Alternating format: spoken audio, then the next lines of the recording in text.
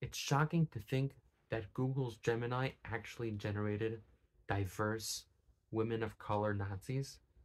The Nazis, who obviously killed the Jews, but also really didn't like other ethnicities like Roma or black people or gays. They literally pushed them into the camps too.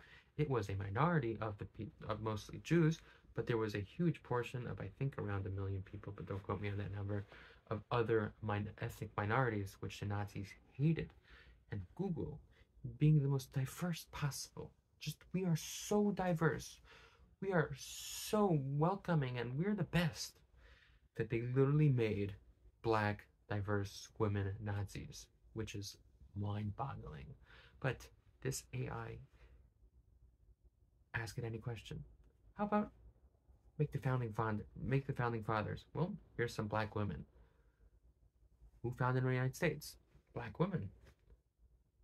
Show me some pictures of Romans. Here are some black Romans. Wait, what? I think made mistake over there. No. Should we continue? Right? This is how it works. Is that they're going to replace everything that was white with black. That's not how history was, right? History is a physical thing that cannot be changed. It is like a rock. You can dislike it, but it still exists. You can't fight it. It is just what it is. But now they're saying, well, his Romans were all white, so we're going to put a filter on it.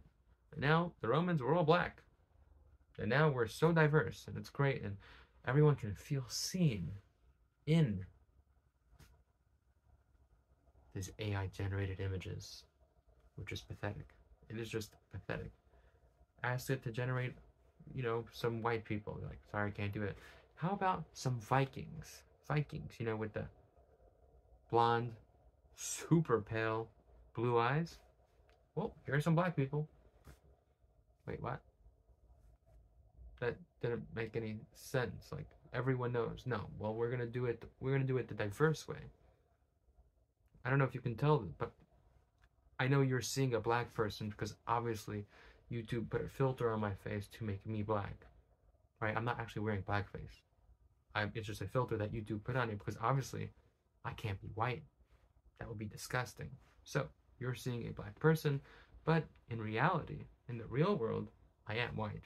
I know, it's shocking. You haven't seen a white person online for a while because of Google's filter.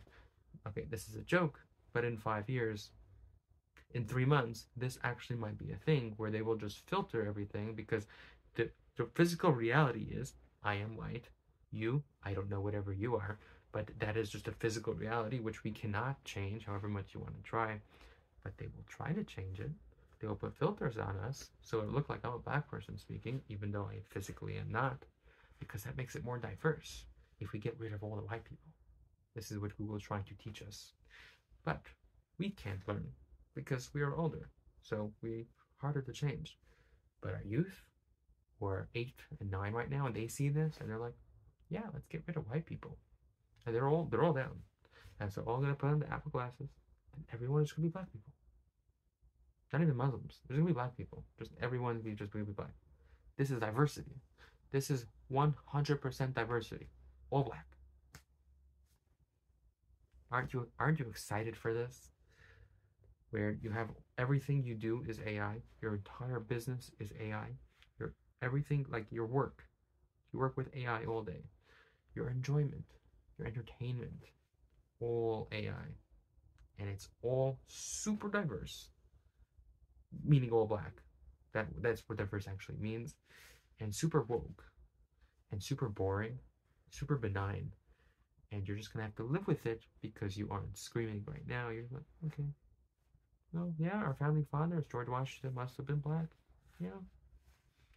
And yeah, we'll get, diverse black women Nazis, even though they obviously didn't exist because Germans hated Nazis hated blacks.